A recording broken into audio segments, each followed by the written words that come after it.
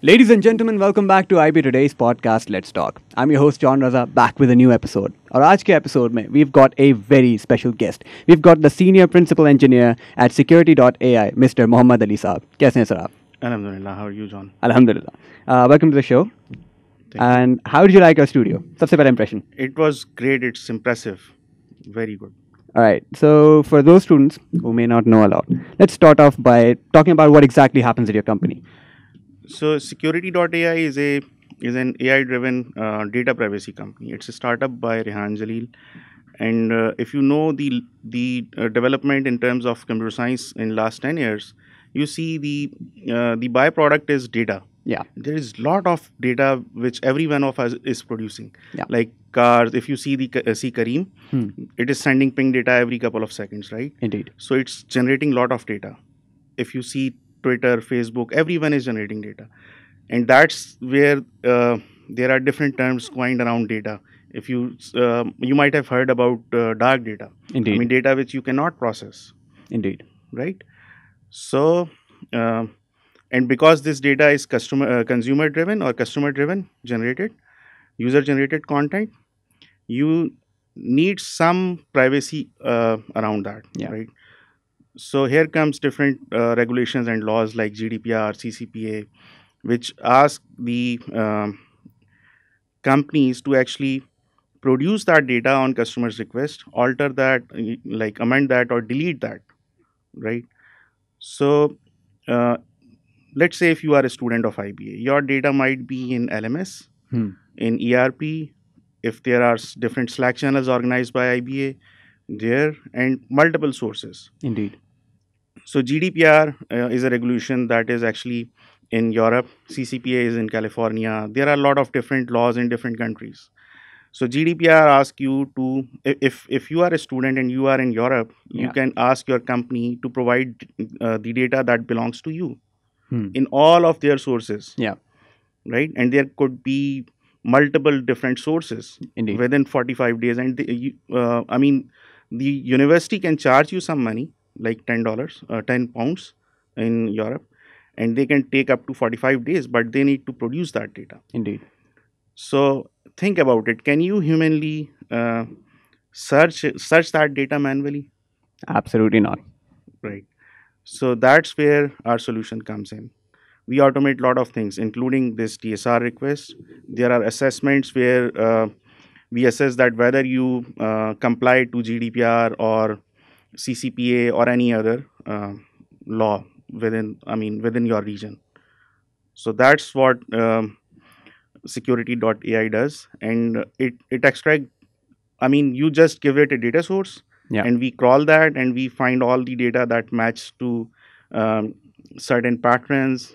Lot of artificial intelligence driven thing. Yeah. And then we serve those requests. We help you serve those requests. That was brilliant. So like up to baat ho gayi of the company of Securiti.ai, but no company is like complete without the individuals that help run it. So like you've been talking about a place which to a computer science 6th semester student sounds like heaven, but let's just move on towards the individual experiences. So how has your personal experience been at the company? Actually, for every company, the culture is built by people, right? And people at Securiti.ai are great. You are allowed to make mistakes as long as you own them and you fix them. Indeed. Right? Yeah, that's really important. So the culture is great. Everyone has certain things to do, and if there are any problems that came in, like bugs or anything, he has to own them instead of blaming someone else for Indeed. it, right? Yeah. So the culture is great, I would say. All right. So let's say an IBA student or student of any other university, but specifically IBA, because IBA, and like say for a student at IBA who is a recent graduate, a student who's still studying there, they're looking for an internship or a job this particular summer. Like what exactly is your hiring department looking for in a graduate or in a prospective intern? Basically, there are 5 areas which are usually judged by any company, not only Securiti.ai. And those 5 areas are data structures, databases, object-oriented programming, operating systems, and programming language. Right? Yeah. So those are the 5 areas that are judged by any company in Pakistan. Not even in Pakistan, worldwide from a fresh graduate. Of course, from a senior person, we expect a lot of other things, but those are the 5 core areas which we expect them to know, right? You should know how to write different queries, how to model databases. I mean, from on a basic level. Yeah. We want you to actually write some code for a given problem. We expect you to know how different data structures works, like how is tree different from a graph for a particular problem, whether I should use graph or tree or heap or linked list or Yeah. whatever. And then you should know the complexity algorithm Indeed. perspective. Also, you should know some operating system, because operating system is fundamental when you are writing distributed applications, right? Indeed. You need to have to know where to log things, how to acquire log, when to release logs, and all that. Indeed. So these are the 5 different areas which are usually covered when we talk to a fresh graduate. So like that was great. But like say in modern times, right now, हम बहुत सारे uncertain times से गुजर रहे हैं with the pandemic and everything. With this, this entire atmosphere of uncertainty, how has, say, the atmosphere within the company changed? How has, like, say, the work changed? And how has the approach towards that work changed? Honestly, for us, I mean, the IT industry is least impacted, and we are also least impacted by that.